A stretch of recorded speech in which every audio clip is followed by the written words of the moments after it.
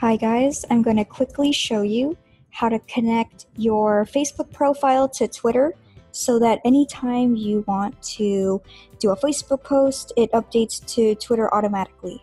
So where you're going to go, you're going to navigate to facebook.com/Twitter. Then once you get there, you're going to see this page here. So then you're going to say, link my profile to Twitter, or if you don't want to link your personal profile, you can go ahead and link your page to Twitter. So that's the link right here, which is underneath the green one. So go ahead and click on that. So now if you're managing multiple pages, it's going to ask you which one you want. So I want to link Disarray Magazine. So what I'll do is click on link to Twitter. Alright, and it looks like I'm currently logged in as Christy Buena, so I'm going to sign out there. Now I'm going to log in as Disarray Magazine. So always make sure you are looking at the upper right, and if you see the icon, then you're going to make sure that you're logged into the page you want.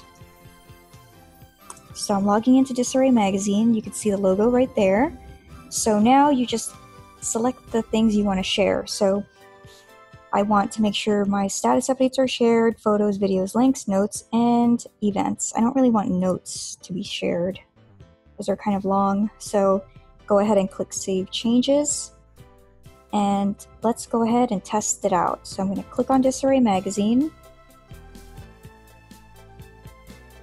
And I'll try to do a text-based post. So let's go ahead and re-promote Jim Morris's book.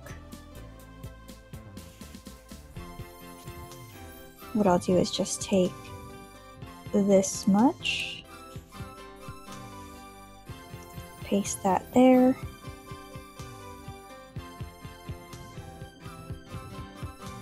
and then let's try that out. I'm going to hit publish, and then I'm going to see if it went out to the Twitter page.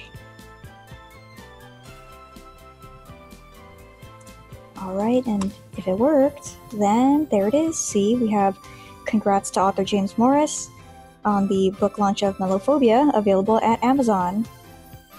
And then it also has the Facebook URL there, so hopefully that's not too confusing, but there we go. It links out to where we need it to.